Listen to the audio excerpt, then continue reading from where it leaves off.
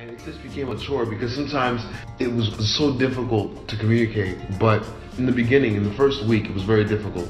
I would say within the third week of filming, just as someone in production, I would sit back and I would look at these guys who don't necessarily speak the same language, and the way they interact and like the camaraderie which they had, it was truly beautiful and gave me hope in humanity. It was amazing to watch. Like some guy who barely speaks French, communicating with some guy who speaks only English, and yet they have like a bond which is growing. It was like, I felt like I had done something good for the world doing this film, whatever comes of it or not.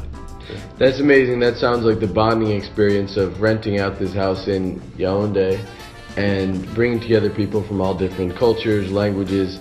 That exchange, it sounds like the process of making it was just extraordinary. Tell us about some of the other difficulties you faced on the ground, technically, legally, permits. When you shoot a guerrilla film, for the most part, permits go out the window. Especially shooting within Cameroon, you need to have 2 permits, one signed by the National Registry, and you can't get that on the ground. You need at least 6 months ahead of time to get that permit. And then from there, you have to have a dossier which you show every official who comes by and asks you. But once they see this paper, they will immediately walk away from you and not say a word. Now, as a result of not having this, You had neither. I had neither. I attempted to get it 3 months before we landed in the country, but then I realized it was going to be impossible. I got into the country, went around from office to office, and officials were afraid to put their name on anything artistic because it could be critical of the government. And even then, when I sat in the Ministry of Tourism, the Ministry of Entertainment, the Ministry of Arts, no one would give me a definitive answer. They'd always push me off to someone else. I literally went within the center of Yaoundé to government officials' offices, sat there, explained that I was making an art film, but no one wants to greenlight something which could be critical of a dictatorship. So as a result, they were like, okay, listen, you're in the wrong office. You need to go to the Office of Entertainment, you need to go to the Office of Arts, you need to go to the Office of this, that, and that. So it was very difficult. At a certain point, I realized that, you know what, I had come prepared for this. I had gone to a Kinko's and I had made up fake documents in order to come off a little bit legitimate, because the average soldier is not going to waste his time like calling and trying to find out if you're actually official or not.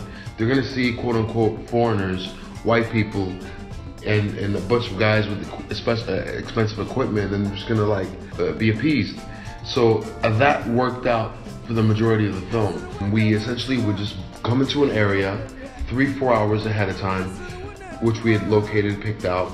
Our line producer, Ghislaine Amogu, had worked it out, and most people where we were shooting assumed that this was going to be an African film. But then when they started seeing like the foreigners come, that's when it's like, okay, the bribes would suddenly be demanded. They would tax us for random things all of a sudden. So it was a little bit of a headache. Our biggest hurdle was our very last day of the shoot, where I don't want to give away too much about the film, but we lived in the shadow of the National Football Stadium. And it's a poor area, but there's like beautiful homes within this area. And our house was really nice, but it has like 12-foot walls and a courtyard. So we went out, and it was right next to our home. We go out and we're filming in the shadow of the National Stadium. It looks amazing, really cool shot. But at a certain point, a local police regiment had been patrolling, and then they saw this, and I thought nothing of it. Marching in his complete uniform, which is, it looks like a soldier, but he's actually a police officer. He's a gendarme. The gendarme officer sees us, then he walks away, and I thought, oh, nothing's gonna happen. He just saw that we were shooting a film or shooting something. Literally, as we finished, within a minute of our final shot, we're about to clap.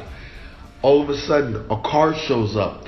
5 soldiers pull out of nowhere, and then they're just like, okay, everyone, put away the cameras. You're all under arrest. Who has the permit? Who's responsible here? Everyone at that moment turns and they just point to me. And I'm like, what is going on here? I'm like, oh my God, I can't believe this is going on.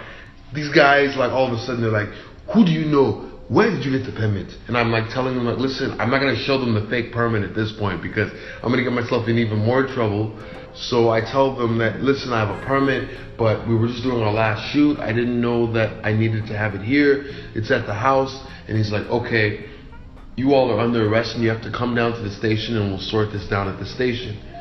But the thing is, they were afraid, I believe, of like arresting the foreigners.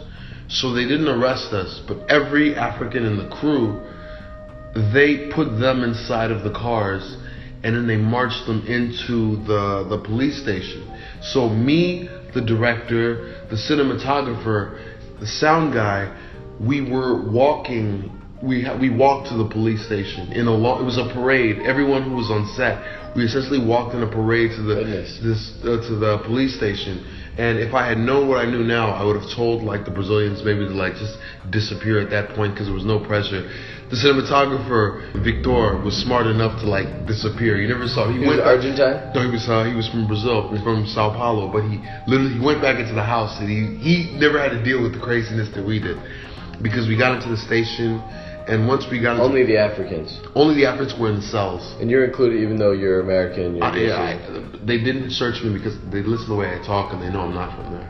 You know, so my connections or whatever, they knew I wasn't from there. So I sat there, I'm listening to them, and the most interesting thing about this whole process was we had this gendarme captain who comes in, you know, really bloated guy, like fat pot belly.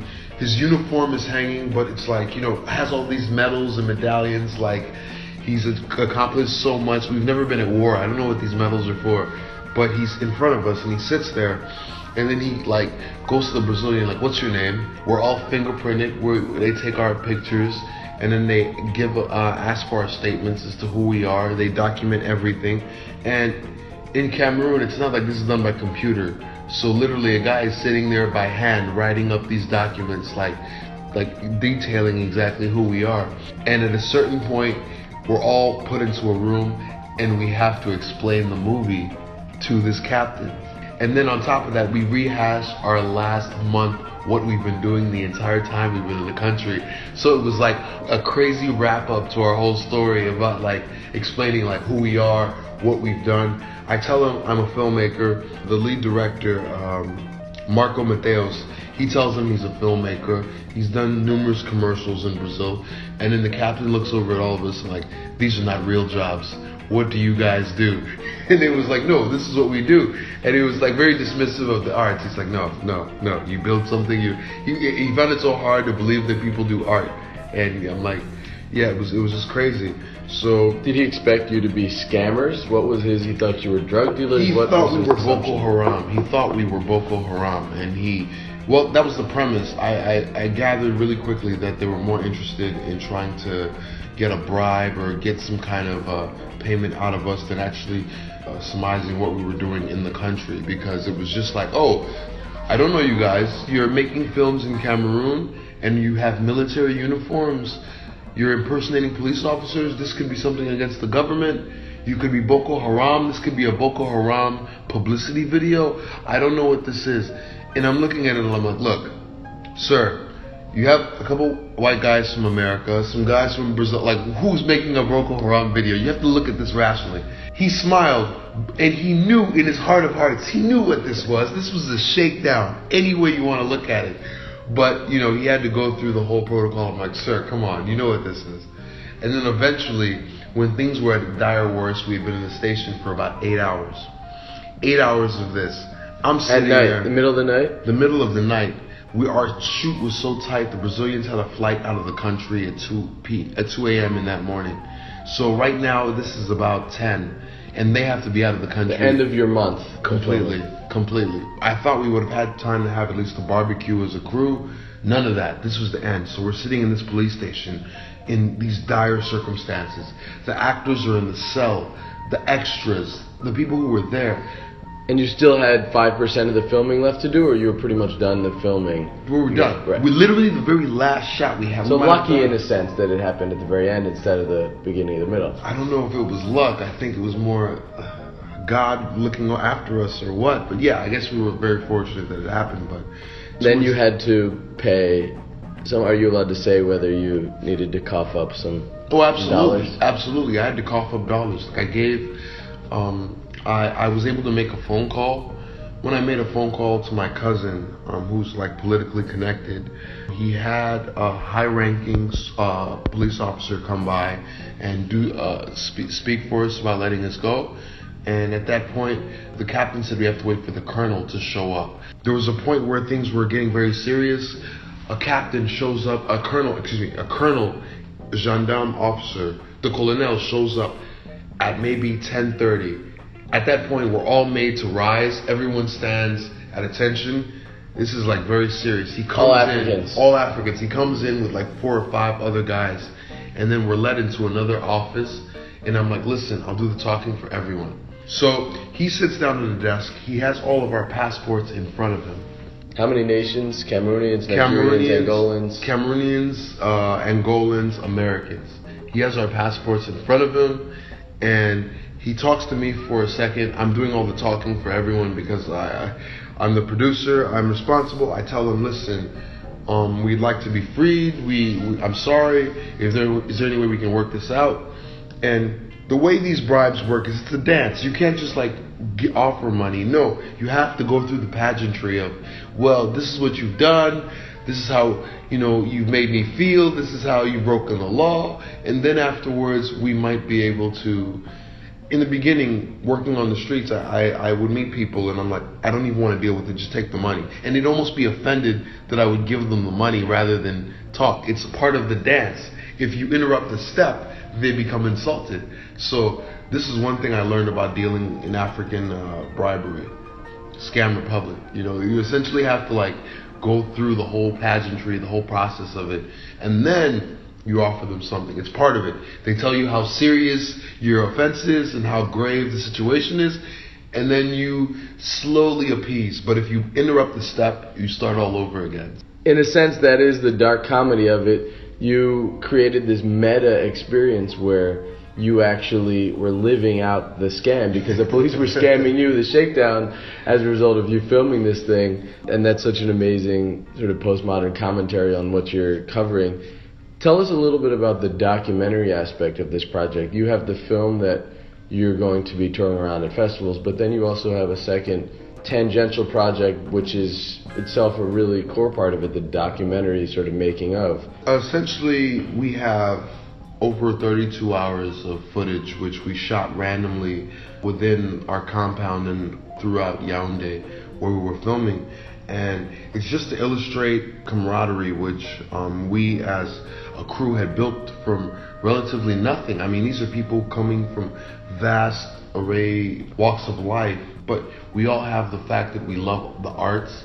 We all, enjoy music, comedies, theater, and just based on those few things alone, we were able to form something which was truly beautiful. It was an unofficial UN, as I would like to call it. Just something which completely organic, without any real representation in the world. And that's essentially what I documented in the making of Scam Republique. I took some shots of the film, not that many shots of actually the core footage because I wanted to save that for festivals, but I took a lot of shots which might entice people to want to see the film because they're like, where is that place? I've never seen something that looks like that. Some people just thought it was crazy because, their reality is so far removed from Africa that they've never even seen, like, red soil, which is everywhere. That in itself is something which is unique. And someone mentioned that to me and I was like, wow, you've never seen red soil, you haven't lived. It's a 30-minute making of video which is currently on YouTube. It's called Scammed, Making of Scam Republique. And most of our actors all of our actors are featured in it. In the Scam Republique,